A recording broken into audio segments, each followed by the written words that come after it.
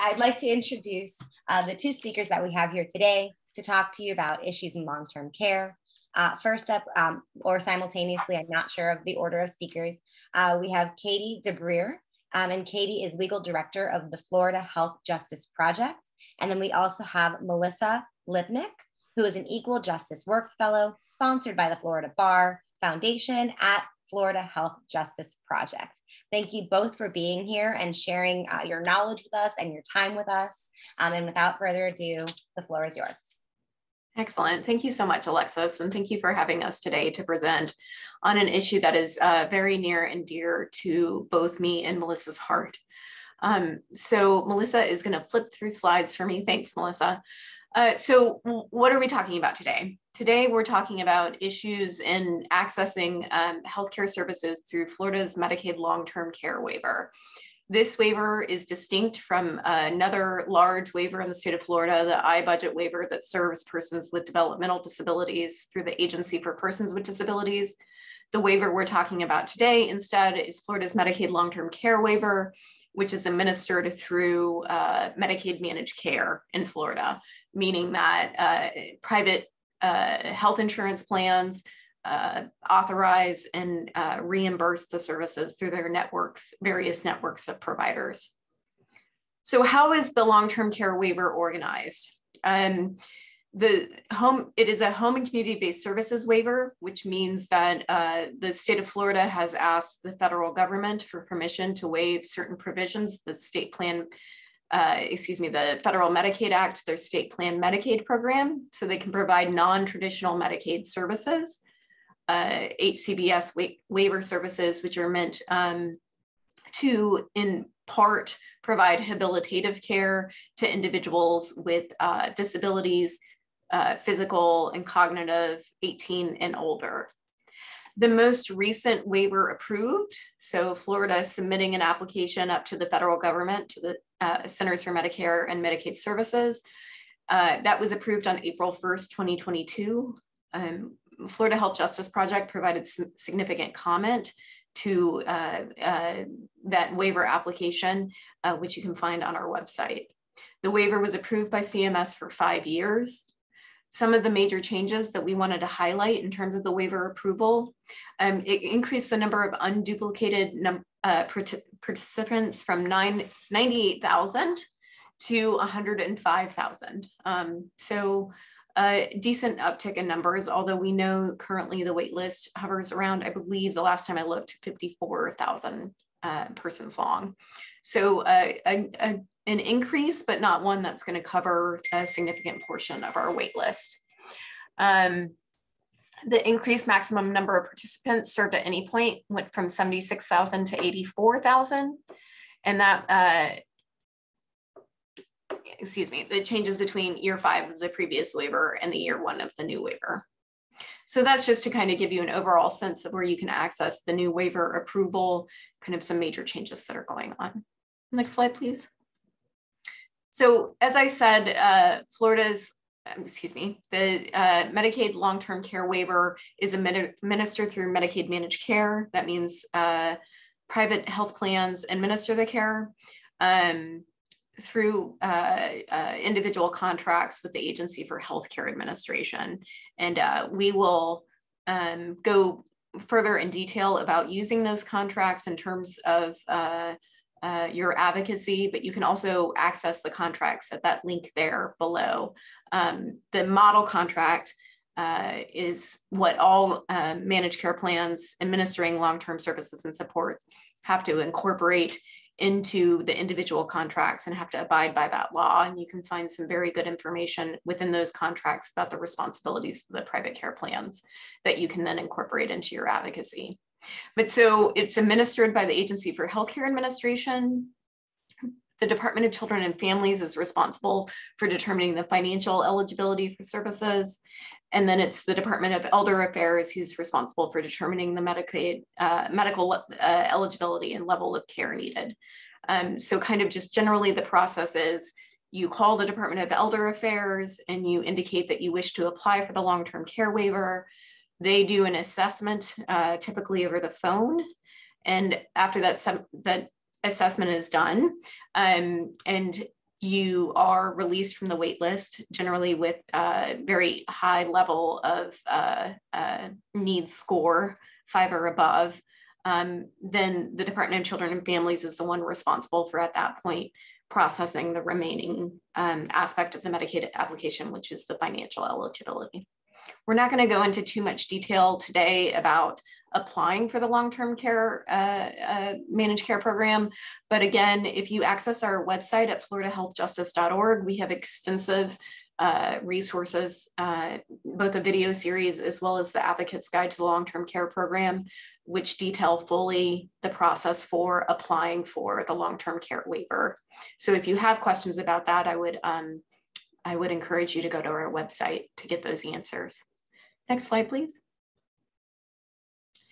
So this is just generally, again, talking about what services the long-term care waiver covers. As I had stated earlier, the long-term care waiver is designed so that it can cover both, it covers some traditional Medicaid services as well as non-traditional Medicaid services. Those covered services can be found on AHCA's website, the link here. There's also a long-term care waiver rule coverage policies handbook that details the types of services that the long-term care waiver is responsible for providing once an individual is enrolled and their plan of care is established. Next slide, please.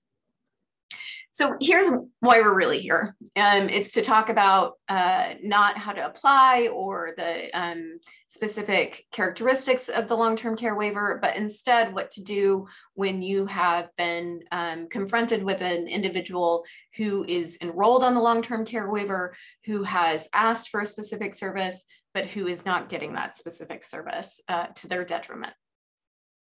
So we kind of break our advocacy down into 3 pieces. Is it a grievance and or complaint? And those 2 things tend to live and pair together. Or is it an appeal, either internally or through a Medicaid fair hearing? So I'm going to cover the details as they relate to filing grievances and complaints. As I said, we pair those together. And then Melissa later on is going to talk about internal appeal processes and exhausting them, as well as proceeding through to a Medicaid fair hearing in front of AHCA's Office of Fair Hearings. So where do you start when the client comes in? Are you needing to file a grievance, complaint, or is it time to file an appeal or a Medicaid fair hearing? And the key question really there, for the most part, as a general rule of thumb, is if the client receives something called a notice of adverse benefit determination. We refer to that in shorthand as an NABD. You can find specifics of that in 42 CFR 438, as well as in AHCA's rule regarding denials of long-term services and supports and other managed care services, which lives at Florida Administrative Code 59G-1.100. A notice of adverse benefit determination is a formal written notice from the managed care plan, letting someone know that they are either reducing, denying, or partially approving or partially denying a requested service. Terminating, denying, partially reducing, or partially approving a requested service. So in that instance, you're going to know that that triggers maybe sometimes a grievance or a complaint, but it's really going to trigger an appeal, which is the formal process that Melissa is going to detail more. So was there a termination, reduction, or denial? Then you're probably more in the realm of filing an appeal or a Medicaid fair hearing, although you may, for various reasons that I'll detail in a second, also want to file a grievance or a complaint. Is the issue related to attitudes in terms of the quality of the care providers, the case managers who assist the individual in establishing and administering the plan of care? Is it quality of services? Overall happiness with the plan? Are they frustrating in as much as, for example, they won't change an incorrect address, leading to an inability to communicate with them? Then those are great examples of issues that you want to address through a grievance or complaint. So really the key here is if the plan's taken formal action to refuse access to a service and add this adverse action to refuse access to a particular service, that's going to be an appeal, Medicaid fair hearing, quality of services, overall happiness with customer service with the plan. that's going to live more in the realm of a grievance or complaint. Point being, there are different avenues for different issues. Let's go ahead. So what is a grievance? You don't need a written adverse benefit determination, or in some instances, an adverse benefit determination that's not been put into writing, but has been orally provided to the client. So you don't need any kind of notice of denying an access to service. You do need that to trigger an internal appeals process and or a Medicaid fair hearing. So that's why we distinguish. Grievances in the grievance process are detailed in enrollee handbooks, and they include information and instructions on how to move through the grievance process. So each managed care plan has a member handbook that can be accessed on their website. Usually I find myself Googling it. Once the client tells me which plan they use, then you can go directly to the plan's website that administers the long-term services and supports aspect of the Florida Medicaid plans. Be careful not to go into another state or go into an MMA plan by accident. Look specifically for long-term care waiver as it relates to Florida Medicaid. Access that enrollee handbook, and it will give you detailed information about how to move through the grievance process. A grievance can be filed orally or in writing. The plan, once it's received, must acknowledge receipt of the grievance within 5 days. It can be filed at any time, so there's no deadline, as there would be if there was a denial, for example, of, just coming up with an example, if they deny incontinence briefs and they send a written notice of adverse benefit determination, there's going to be a specific appeal deadline in which you can file your internal plan appeal. That does not hold true for a grievance. You can file a grievance at any time after the incident that you want to grieve about has occurred. Once you file the grievance, the plan must decide it within 90 days. Here, because I know there's lots of lawyers in the room, we've put in the applicable federal and federal regs and Florida rule as they relate to a grievance. So you can dig into that to really understand the nitty-gritty of these particular requirements.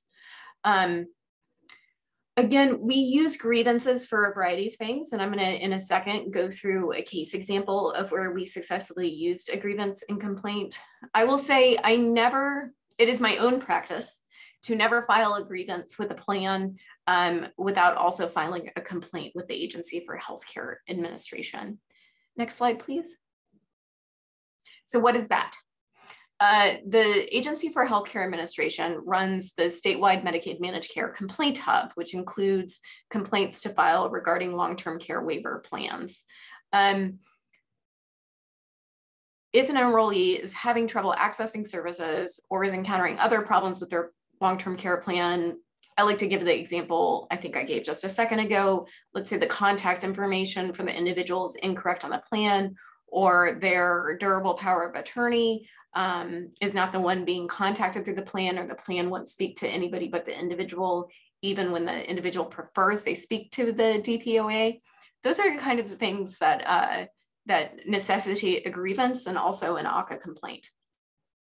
The complaints are reviewed and responded to by trained AHCA professionals. So these are individuals who are specifically tasked every day with responding to the complaints that are filed with the agency. They're very knowledgeable about the long-term care waiver and requirements specifically under contract. And it helps AHCA identify issues that indicate systemic problems. So I can tell you on the back end of our advocacy, if we've determined that there's certain issues that continue to arise, for example, network adequacy, there's not a sufficient number of providers in any given managed care plan network to provide services to an individual, then having individuals file complaints with AHCA is a really good way to have both AHCA track those problems and see systemically what's going on, but also for us to then turn around later and do public records requests and demonstrate that those systemic problems exist and that AHCA had knowledge about them. While some issues are not amenable to resolution through the complaint portal and may ultimately require a fair hearing, I would say this informal complaint process is not time intensive, and it really may result in a quick resolution. So you'll also find us filing AHCA complaints a lot when we have very serious cases, when we have cases of individuals who need immediate emergent services and the plan has perhaps not acknowledged critical due process rights, like for example, continuing services at the request of the individual during an appeal, then we find that filing an AHCA complaint and raising those emergent circumstances with AHCA can really get quick attention and response that otherwise we would not get waiting for a fair hearing to come due and getting in front of a fair hearing officer. Next slide, please. So here's just kind of the process for filing a complaint. Again, I want to reiterate that for the grievance process, which can be coupled with this, the grievance goes to the managed care plan. The managed care plan decides the grievance. The complaint goes to AHCA. AHCA decides the complaint. So what the grievance does is establishes a nice record with the plan, gives the plan the opportunity to respond, and also has some nice timelines as we detailed back in those federal regulations about how the plan has to respond in writing. But AHCA really serves as a way to keep that plan accountable. So if you're only filing a grievance with the plan, then it's up to the plan to decide whether or not there's been a violation, whereas AHCA provides a bit more of a non-biased approach to whatever issue you're seeking to resolve through the grievance and complaint process.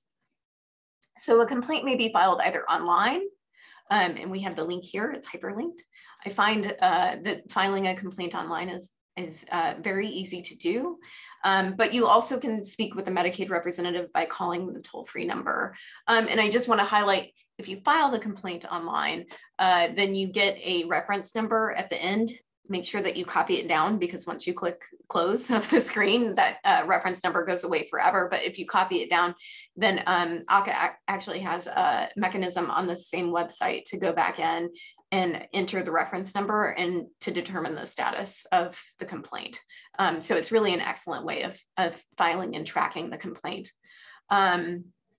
And then just notably, AHCA's, especially for those non-lawyer advocates in the room, AHCA's online portal does give the option to remain anonymous. So if, for example, you're a provider who, for whatever reason, which you shouldn't be, but for whatever reason, you don't want AHCA to know your identity, but you are really concerned about the well-being of a client because the plan, let's say, has failed to establish a plan of care, an adequate plan of care after enrollment, then you can go ahead, you can go in and you can file the complaint, and you can do so anonymously.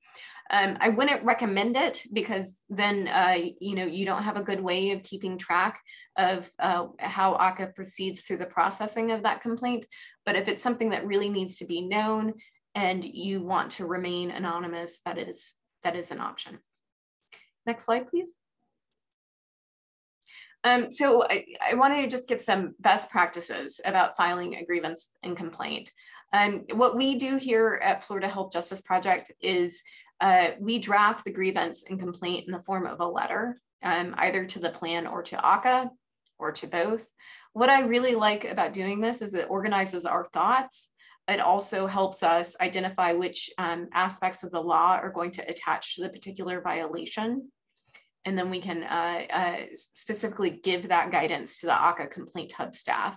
I have on occasion had the AHCA Complaint Hub staff comment to me that they really like it when a lawyer files a complaint, because we tend to track the obligations both in federal reg and state law, and it makes it easier for them to hold the plan accountable when they can quickly reference those legal obligations of the plan. I think similarly, even more useful, as I state here, is citations to the model contract. As I mentioned earlier, I put those links to those core contract provisions, as well as the specific to long-term care waiver provisions.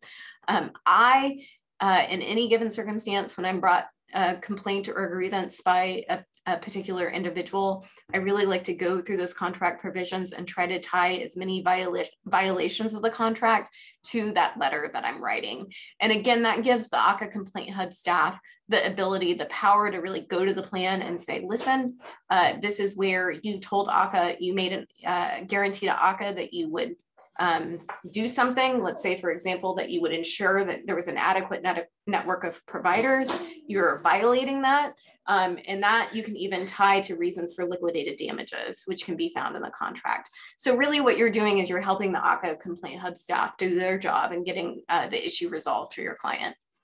The other resource I want to point out briefly is the National Health Law Program issue briefs on managed care. They do a really excellent job of digging into 42 CFR Part 438 and talking about how they even have tip boxes about how to best incorporate those federal regulations into your advocacy. I find it to be an immensely useful resource and really encourage your use of it in filing complaints and grievances. So when you're uploading your letter, which the Complaint Hub should give you the option. I've not been able to figure out the magic of this. Sometimes the Complaint Hub gives you the option to attach documents. When it does do that, we upload a copy of our letter as well as any releases the client has signed to allow us to speak on their behalf, both to AHCA and in the plan. I always have the client sign a release for AHCA, and I always have the client sign a release for the plan. And that way both have to talk to me. And I upload those with my letter to the Complaint Hub. I also attach any relevant evidence, for example, letters from doctors or letters from friends who are concerned about the situation, whatever evidence that might be, upload that to the complaint to support my grievance or complaint. I include my contact information as secondary contact. You'll see that option, and that way AHCA always reaches out directly to me after they talk with the client.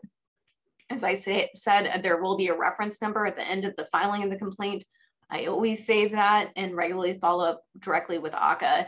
I think the key takeaway, if any of them, is when you file a complaint with AHCA, you certainly can get excellent results, but you're going to have to follow up. Once you file a complaint, do not expect that AHCA will follow up directly with you. You need to be the squeaky wheel. You need to make sure that they are doing the work on their part. And then when there are serious allegations at issue, threat of harm to the client, I think I mentioned earlier, for example, let's say a client has been discharged from the hospital and the plan has failed to find a adequate provider to come in and provide regular home health care services, putting the client at its serious medical risk, then that might be a time that both you file a grievance, you file a complaint. Remember, there's not been a denial of service. They've approved the home health service hours. They just don't have adequate staffing for those home health service hours. But in that instance, given the serious risk of harm that's posed to your client, I think it's a time when you want to consider copying, especially if you're an attorney, copying Assistant General Counsel at the agency so they understand that you're very serious about this and that you're willing to move through to take more serious legal action if it's not addressed imminently. And so we did have a question that came into the chat. It is a question about sort of the technology, which from what I'm hearing, the technology of these complaints and grievances seems difficult. The question is, have you found a way to screen print the online complaint? Once you submit, there is no such option. If I print before submission, I don't get an accurate rendering. Maybe it's just my computer? So I would say, actually, I'm probably not the best person to ask about that. It's never even occurred to me to try to screen print the complaint. What I would say, two things. I'd say that's why it's nice, which I'm sure this person already knows because it's occurred to them to print out a screen, but that's why it's important to save the Complaint Hub number. No, that does not attach to any specific allegations, but that's why I like to have a copy of the letter drafted, and that's the very specific complaint that I'm inputting into the Complaint Hub, whether that's attaching it as a form document or copying and paste it into the comments form. But that way, you have a rendering of exactly what you filed. So that's the best I can say. Otherwise, I'm a bit of a Luddite and I am not very good at doing print screen or anything like that. I'm constantly Googling those kinds of questions, so I apologize. I don't know, does anybody else have any experience? If so, drop it in the chat and please give us those hints. An option is to screenshot. If you have a Mac, you can do Command-Shift-4 and just screenshot your entire screen and print that. I do that frequently. Maybe my problem is that I'm a PC person. That's probably it. Well, there you go. We've got some options, and if any more come through, I will read them out loud. Thank you. Thank you. I think we can move on to the next slide. Yeah, so I wanted to just give an example of our use of complaints and grievances with clients. This is Aline. She's from Jacksonville, Florida. This is actually chapter 2 of her story. Chapter 1 of her story includes what Melissa is going to touch on shortly, which was denying appealing significant reductions of her care, and the plan failing to continue those benefits as requested. So Aline really runs the gamut in terms of her experience in navigating with her managed care plan. But in chapter 2 of her story, she was going very long periods of time every weekend without home health aides, which she relies on for some very basic care, including personal hygiene, personal care assistance related to bathing and toileting, as well as meal preparation and some limited transferring. So as you can imagine, if she doesn't have a home health aide coming in every day, she's not in a good place, and she's really at some points, increasing the risk of hospitalization because she can't get her personal care directly addressed for days at a time. So when she contacted us about filing the appeals, and we were working with her to collect that story, she mentioned these gaps in care. And at that point, our amazing advocates identified that, in fact, under the managed care contract that I linked to earlier, there is an obligation on the managed care plan to establish gap plans, which means that they have to find a backup services providers so that when one service provider cannot show up to do their job or otherwise provide a service, there is a backup plan in place. So through months-long advocacy through the complaint and grievance process, I believe 2 complaints and grievances were filed. We were finally successful in getting the plan to create and administer a gap plan for Aline so that there was a second home health services agency available in her area to come in on the weekends and address her care. That's the kind of significant advocacy that can be done just through a complaint and grievance.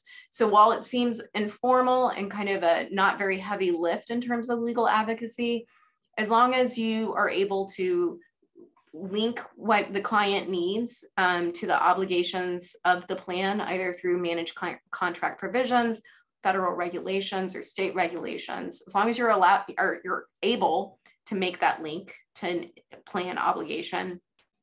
And just as importantly, as long as you stay on top of AHCA in the plan to implement and recognize those obligations in law, then you really can have very significant impact on the client's lives. Another example I would give is just lack of a provider completely. This was non-long-term care related, but along the same lines, there was a requirement that an individual receive a specific type of mental health service.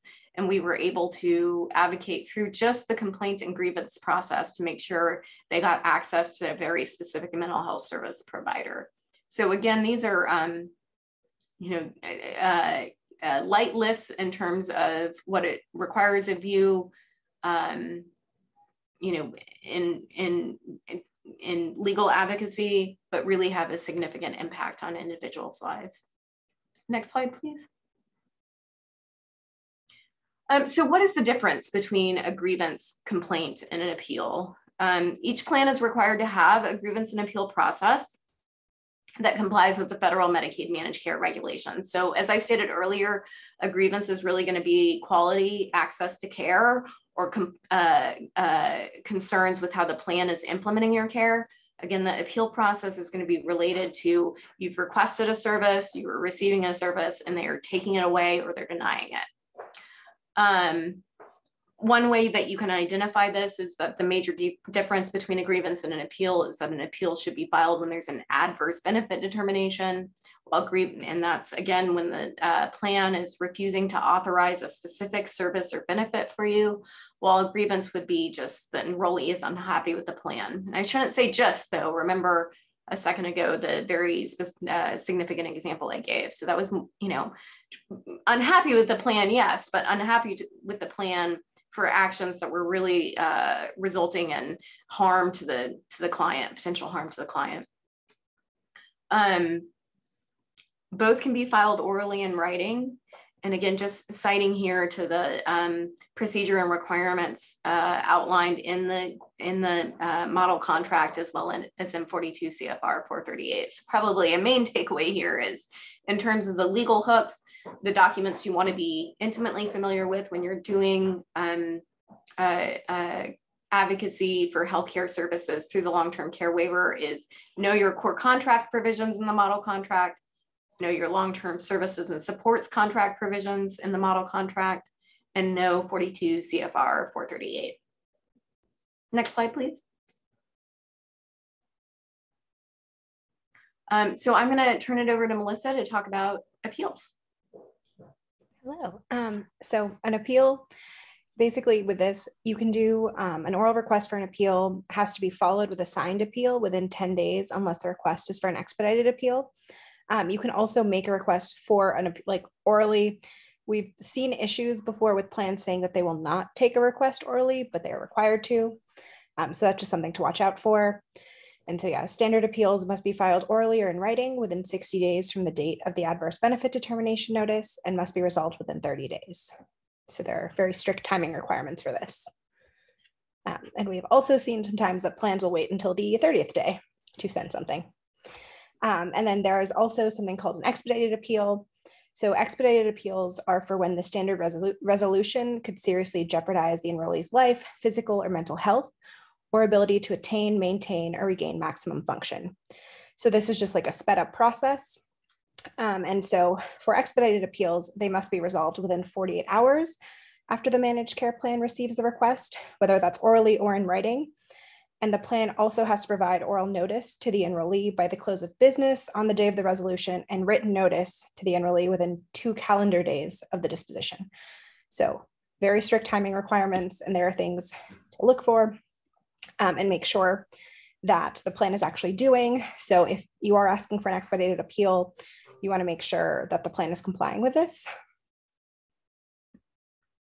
And then a notice of adverse benefit determination.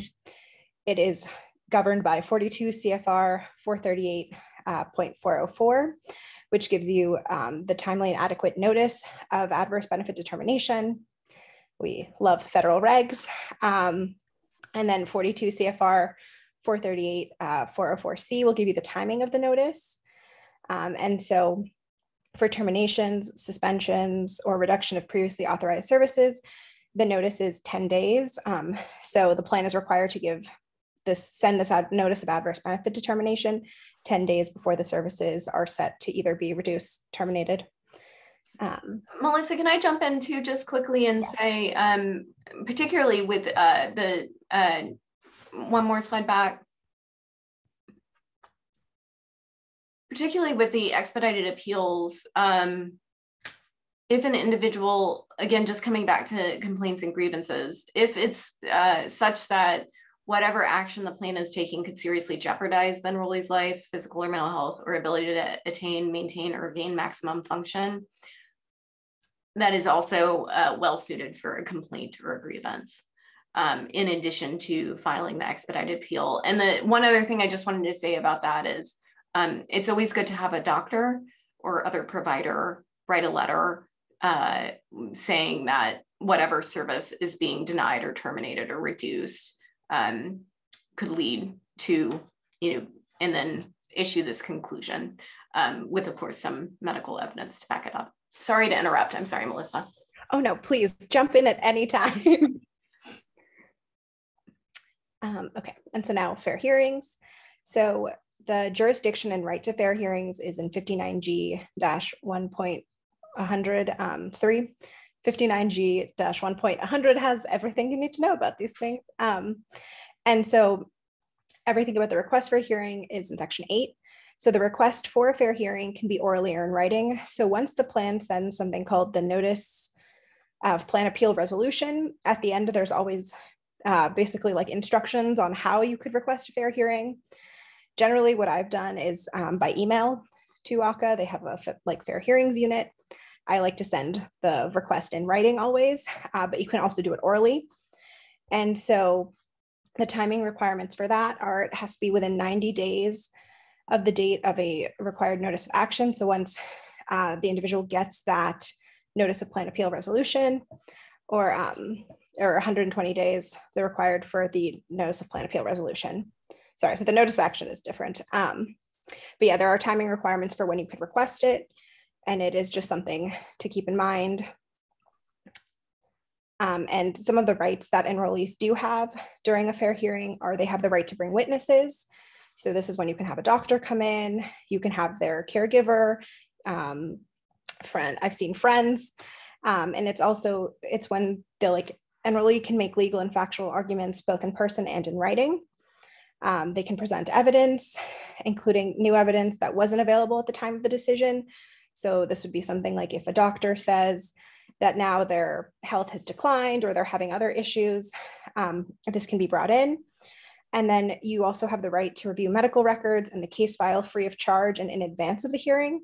So you can request all of this to do that. And then some of the tips for hearing prep are if you're an attorney filing a notice of appearance, you would send that to AHCA's Medicaid Fair Hearing Unit. And then once you file that, AHCA will send you back an authorized representative form. And something to keep in mind with that is if the caregiver of the enrollee is the one who's asking you to represent them, you have to make sure everything is signed. I've seen in the past before when someone who is an authorized rep and or a caregiver has asked for a Medicaid fair hearing, they've been sent an order to show cause and they had to send in their power of attorney to show that they in fact have the right to request this. But if you are the attorney and you're filing this notice of appearance, AHCA will send you a form to fill out, which is the authorized rep form, and that will come after, and it has the case number on it, and you need to have that to be able to represent them. Another thing is to ask for discovery. So usually in the hearing process, that's one of the first things to do, ask for discovery for the plan, from the plan. Also, normally because the Medicaid fair hearings generally, once you request one, they're scheduled pretty soon after. So asking for a continuance so you have that time to review discovery, to do depositions, and to fully go over everything. And so another thing that's very important is continuation of benefits. So while an appeal is pending, while you're waiting for the Medicaid fair hearing, an enrollee has a right to receive the continuation of benefits. So when a beneficiary's previously authorized services are terminated, suspended, or reduced, they have a right to receive continued coverage of the medical services pending the outcome of an appeal in fair hearing. So this is something that is super important to ask for, because if there is a reduction, and an example is personal care hours, the enrollee can request that this continues while the appeal is pending or while you're waiting for the fair hearing. And the importance of the right to aid pending for low-income individuals was recognized by the United States Supreme Court in the case of Goldberg versus Kelly. And I'll just, oh, sorry. Yeah, Katie. I was just gonna jump in and say, again, if the individual takes all the steps necessary to request a continuation of benefits and does it in a timely manner, and the plan does not continue those benefits, I will just harp once again on saying that would be an excellent issue for a complaint and a grievance. Sorry, Melissa. Of course. And so services have to be continued if all of the following occur. So the appeal involves a termination, suspension, or reduction of a previously authorized services. Services were ordered by an authorized provider. The period covered by original authorization has not expired. The enrollee timely files for continued benefits on or before 10 calendar days of the plan's notice of adverse benefit determination. So something with that is, I've seen cases where an individual has requested services to continue orally. Also very important to send that in writing. Like in this case, they did not receive the the continuation of services, which is very bad. So just follow up in writing, make sure everything is documented. And then if the beneficiary is provided with continued coverage of the services and ultimately loses the appeal, the cost of the service can be recouped. So we have seen plans state that to the enrollee, that if they do lose the appeal, that they're going to have to pay back that. So it's just something to be aware of. And then some best practices for continuation of benefits. To ensure that the services continue, the appeal must be received by the plan within 10 calendar days of when the notice of of adverse benefit determination was sent. If the appeal is upheld, the fair hearing request must then be filed within 10 calendar days of when the notice of appeal resolution was sent. And then the request for continuation of services should always be in writing. 42 CFR 438.420C talks about that. And then Katie, do you have anything else? I mean, only coming back again to, my mantra, which is, for example, we have heard of experiences, we have dealt with experiences where clients request an appeal orally with continuation of benefits when they did not receive a physical copy of the notice of adverse benefit determination. So they learn of the adverse action after perhaps the 10 calendar days of when the notice is dated. But they never received the notice itself in writing, only perhaps an oral notice, or the service was stopped, and that's how they knew that the service was no longer authorized. In those instances, I bet you can guess what I'm going to say. It's very good to file a complaint and grievance. And so even if, for example, your client missed the 10 calendar day deadline, but for good reason, for not receiving the written notice of adverse benefit determination in a timely manner, then AHCA and the plan should work towards reinstating those services pending the outcome of the appeal. So, I guess the moral of the story there is there are very specific procedures to be followed within 42 CFR 438 in the managed care contracts. And when it comes to filing appeals and requests for fair hearing, when those procedures are not followed, that's when you can use the complaint and grievance process to make sure that things get back on track.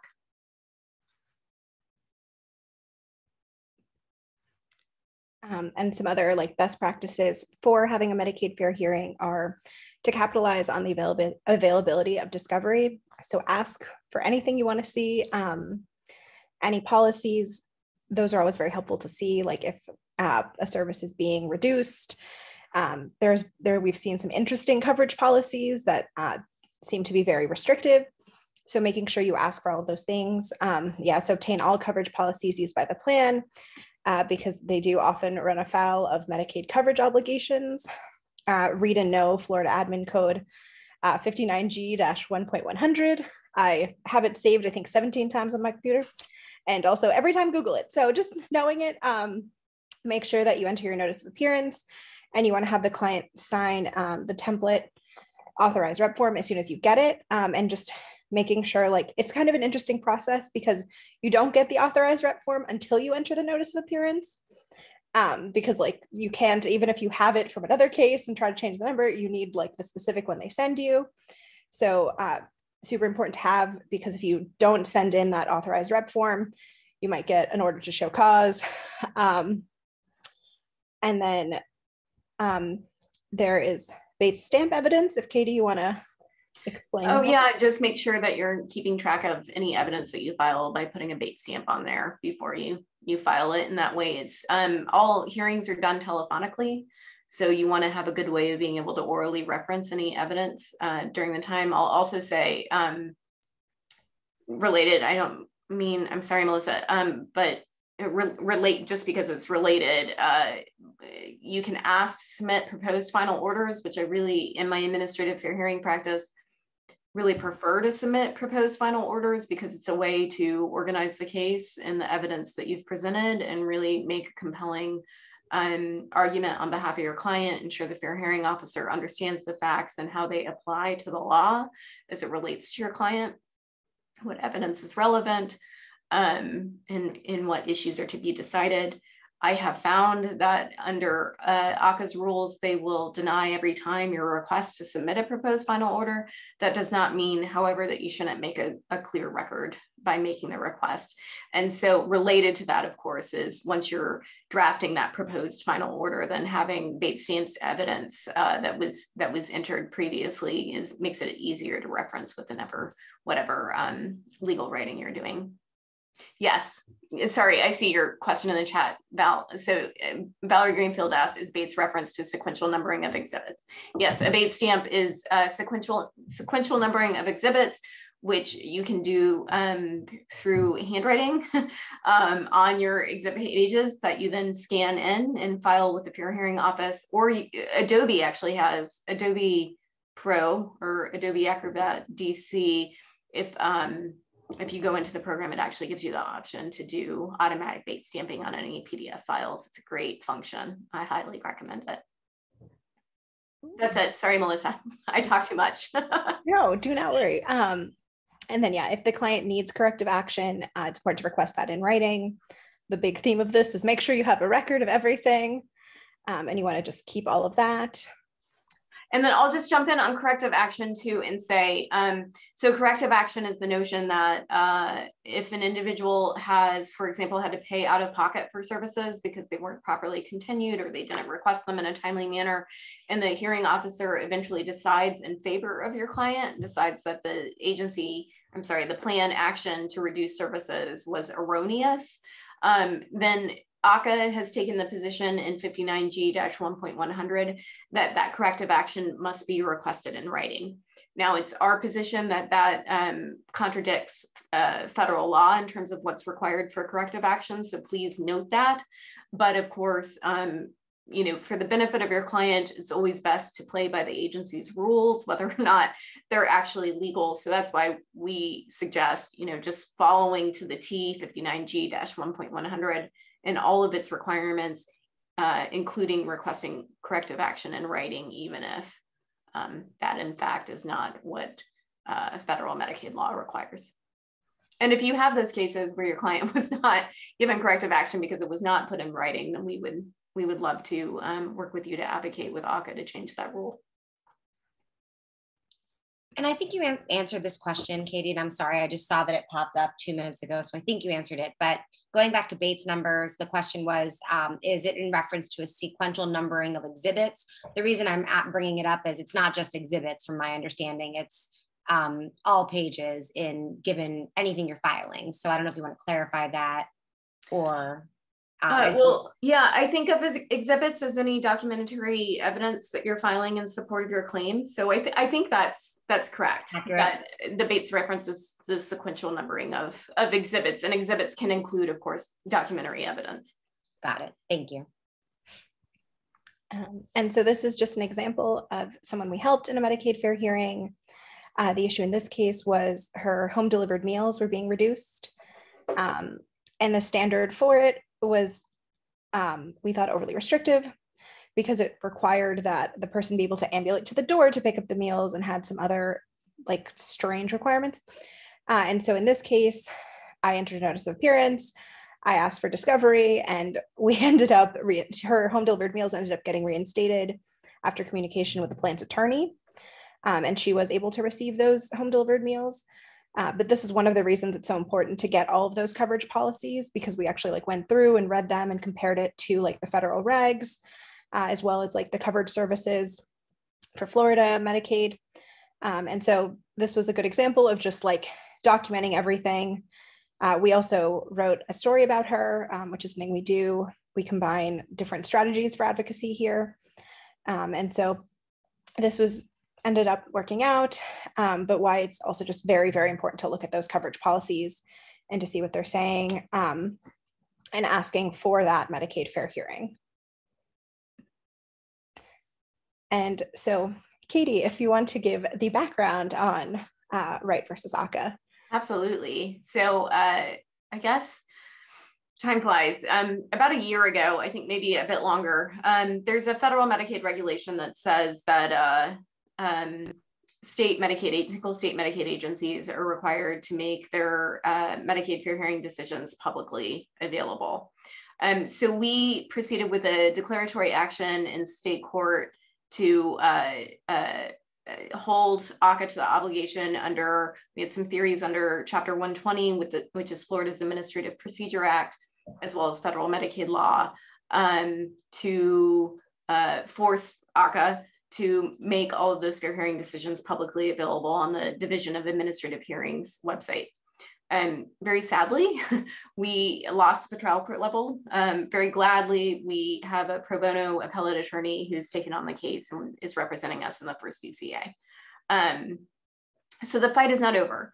But in the meantime, in an effort to moot us out, the agency turned over a significant amount of the long-term care services. So that Right v. AHCA actually covers all Medicaid fair hearing decisions. It would not be related just to long-term services and supports or those decisions through the long-term care waiver.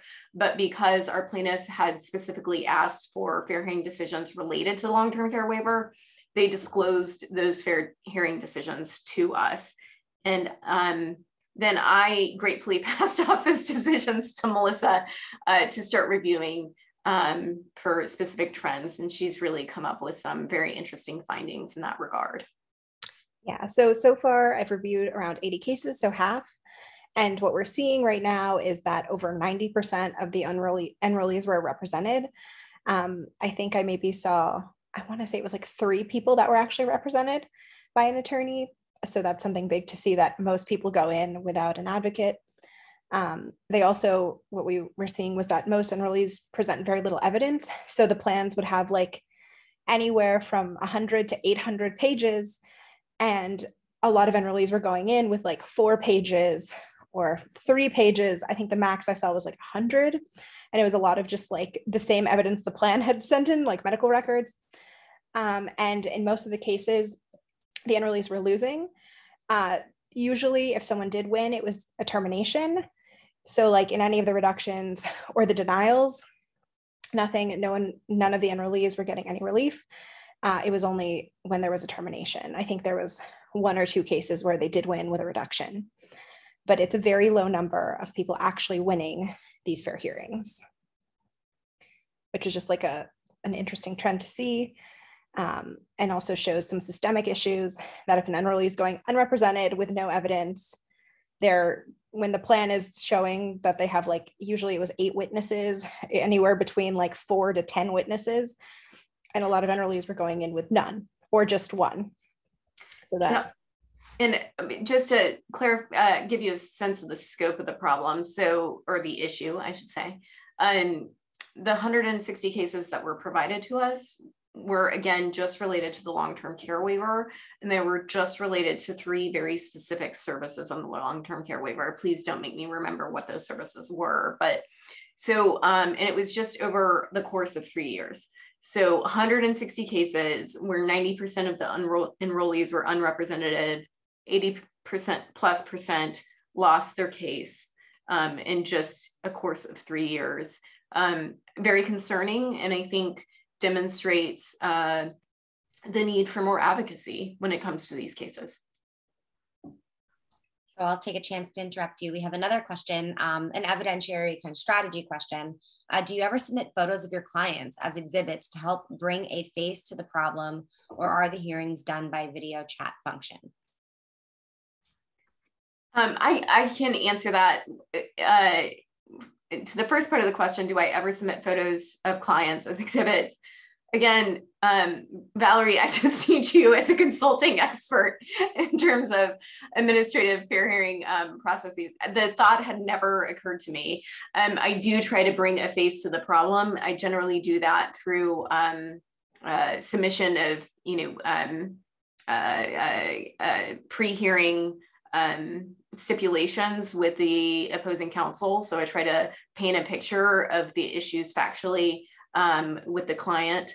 Of course, the opposing counsel doesn't stipulate to that, but those are the portions of the pre-hearing statement that I bring myself. And then the other thing that we always do is we have the individual if possible, and any of the family members who are undoubtedly providing providing the stopgap and the holes in care to testify, and those can be very compelling as well. And then you cannot do an AHCA. More important, so in the DCF Office of Appeal hearings, you can do a video chat function as well as in-person hearings. Those are options that DCF provides and that an individual can elect as an entitlement. The same is not true for AHCA fair hearings. They're all done telephonically and there is no video chat function option. It's something that we should really advocate more with AHCA, because I honestly think it would make it easier on the hearing officers to be able to conduct the hearing too. So yeah, thank you for that idea. It's a very good one, and we will absolutely think about doing that in the future. Yeah, something we have done pre-hearing is with the stories. Usually what we'll do is if the individual agrees to be featured in a story and to talk about what they're going through, and they do give a picture, we've sent that to the plans council before, so they can get an idea of also who the individual is, and they know it's a person, it's not just a number. And that has worked in the past.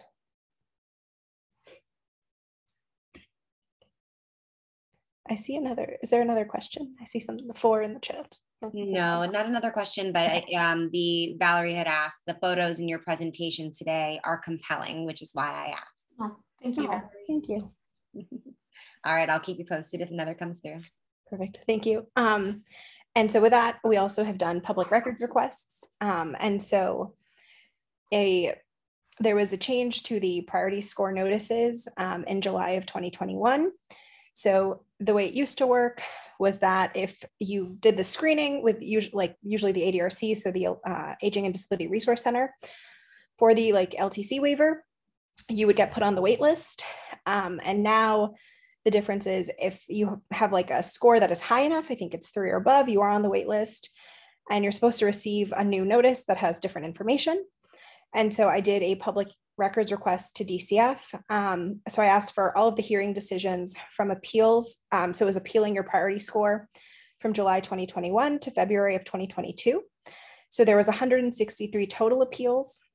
So these are individuals who received a priority score, and they wanted to appeal it because it didn't reflect their current health, what was going on. And I received 5 hearing decisions. And so some of the important things to note are you can appeal your priority score. So if you apply for the long-term care waiver and you are not happy with the score and it doesn't accurately reflect your health, what's going on, you can appeal this. And then also something to note is that the ADRC, which is the Aging and Disability Resource Center, can manually change the priority score. So in one of the calls I did for an individual to help him apply for the LTC waiver, at the end of the call, they told us what the score was. And so his score thankfully was high. So he was able to be on the wait list. But if not, you can call and you can request an appeal. And depending on what you present, the ADRC can actually manually change the priority score, which is something I saw in one of the decisions. And we did see that individuals were successful in appealing their priority scores and getting on the wait list. But something that was another issue we noted was that there was an over-redaction of the hearings. So we didn't know any of the diagnoses of the individuals. They redacted, obviously, the name, but just the entire diagnosis. So no idea what was going on. That was something I wanted to look at to see what appeals were actually being or agreed to, basically who they were accepting the appeals from, what were the issues, so we could see if there was a trend, if there were certain cases that they said, oh, this health issue, we are going to accept it or not, but there was no way to see it. So I just requested another public records for priority score appeals from before the notice to compare the number of the appeals before the new notices versus after, to see if this new priority score notice has encouraged more individuals to appeal the score and explain the process to them, or if there is no change, and also to get copies of those hearings without the redaction of diagnoses. So I'm waiting to hear back on that one. And something I just wanted to talk about is that there is the Long-Term Care Ombudsman Program. It's a volunteer program where you investigate and respond to complaints from residents of long-term care facilities. I'm actually involved in it. They do yearly assessments of the long-term care facilities. So this is nursing homes, ALFs, basically any long-term care facility in the state of Florida. It's run by the Department of Elder Affairs. And you really are an advocate for the residents. So you investigate complaints if there are any issues. You also assess the facility. It's a great opportunity. They're always looking for volunteers, and it's also been a great learning experience to learn about the other side of it, because I do mostly HCBS issues, so home health care, but also seeing what the facilities are like and what the residents are going through and some of the issues that come up in these facilities. And then this is just on our website, we have a lot of resources related to long-term care waiver. So we have the Advocate's Guide to the Florida Long-Term Care Medicaid Waiver. We are currently working on the 5th edition, and that will be out soon. That includes changes to the new model contracts, because there was a change to them in September of this year. So some of the pages are different, some different information, as well as the new waiver that was approved April 1st. We also have a video about navigating home and community-based services. The video is great because you can go to different sections. There's handouts on it. We also have a lot of Know Your Rights materials on our website. So anything that you might want to access is there. And we are the FloridaHealthJusticeProject.org. And so, yeah, any questions or comments? And please always feel free, if no questions or comments now, know that we are always available to, walk through cases or, direct you to resources. So please feel free to use our email address at will to ask any questions that might come up.